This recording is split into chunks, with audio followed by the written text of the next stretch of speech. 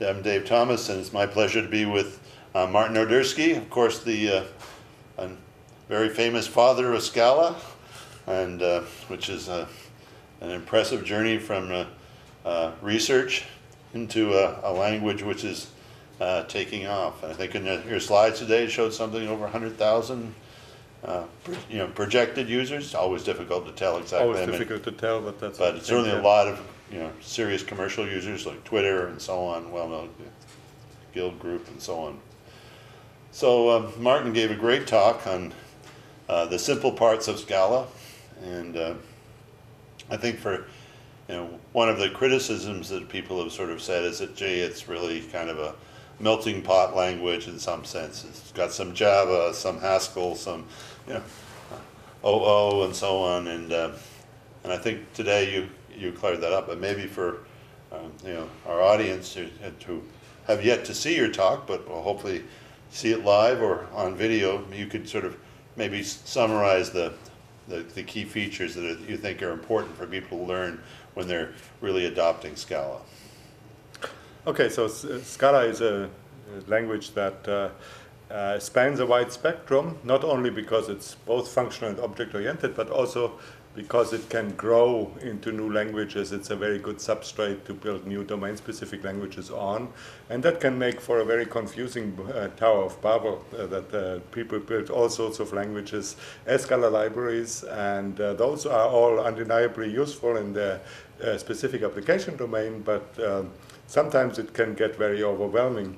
So what I try to do in the talk is actually take a step back and says, well, let's leave all the domain-specific languages and advanced libraries aside. If it's just Scala, what's the core of Scala? What are we really talking about? And the word I came up with is a very old characterization, that it's really a modular language. Modular means it's built from simple parts that can be combined in interesting ways. And I was trying to identify those simple parts that help people essentially compose programs, decompose programs, and abstract over programs. What we had there were 7 features. One was that everything is an expression, everything can be nested, data can be constructed and deconstructed in duals, so that's case classes and pattern matching.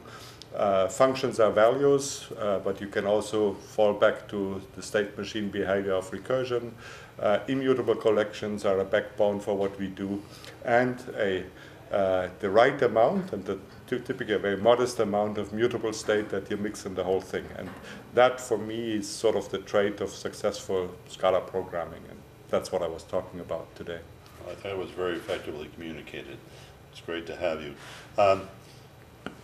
Now, some of the big users of Scala come from the Haskell community, and there's a particular dialect of Scala, say a DSL, Scala Z, which has a sort of strong opinion about really wanting the monadic approach and higher order types and so on. They've argued that the monad implementation with trampoline and so on can be quite inefficient. But I think what you showed today is a lot of cases where you don't really need to take the monadic approach for a lot of things, right?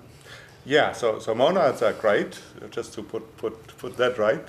We use them all the time because monads are options and lists and futures and everything. All these things are monads. But they're under the surface.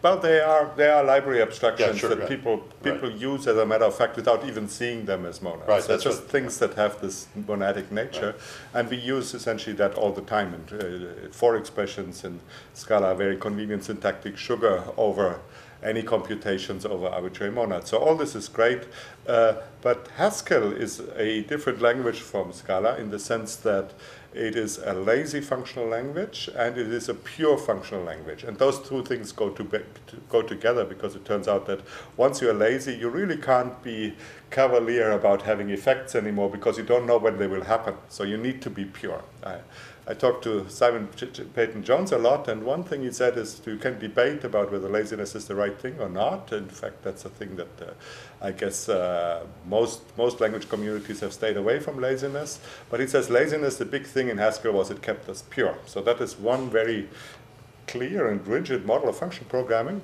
which is not shared by Scala. So Scala is more in the ML tradition, that you have a strict functional language and you do have side effects, but you can express essentially a pure functional language by encapsulating all effects in monads.